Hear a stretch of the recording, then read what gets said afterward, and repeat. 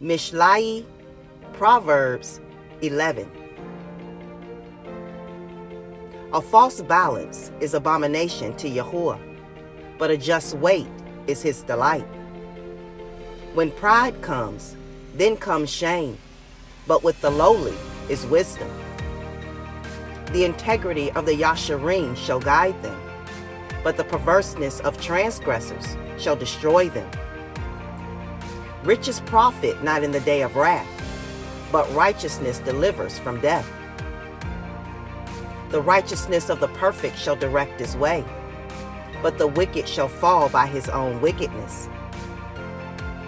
The righteousness of the Yasharim shall deliver them, but transgressors shall be taken in their own wickedness.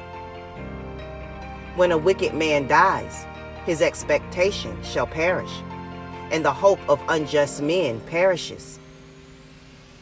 The righteous is delivered out of trouble, and the wicked comes in his stead. A hypocrite with his mouth destroys his neighbor, but through knowledge shall the just be delivered. When it goes well with the righteous, the city rejoices, and when the wicked perish, there is shouting. By the blessing of the upright, the city is exalted, but it is overthrown by the mouth of the wicked. He that is void of wisdom despises his neighbor, but a man of understanding holds his peace. A talebearer reveals secrets, but he that is of a faithful ruach conceals the matter. Where no counsel is, the people fall, but in the multitude of counselors there is safety. He that is surety for a stranger shall smart for it, and he that hates suretyship is sure. A gracious woman retains honor, and strong men retain riches. The merciful man does good to his own soul, but he that is cruel troubles his own flesh. The wicked works a deceitful work, but to him that sows righteousness shall be a sure reward.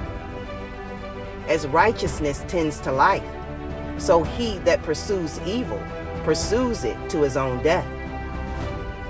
They that are of a froward heart are abomination to Yahuwah, but such as are upright in their way are his delight.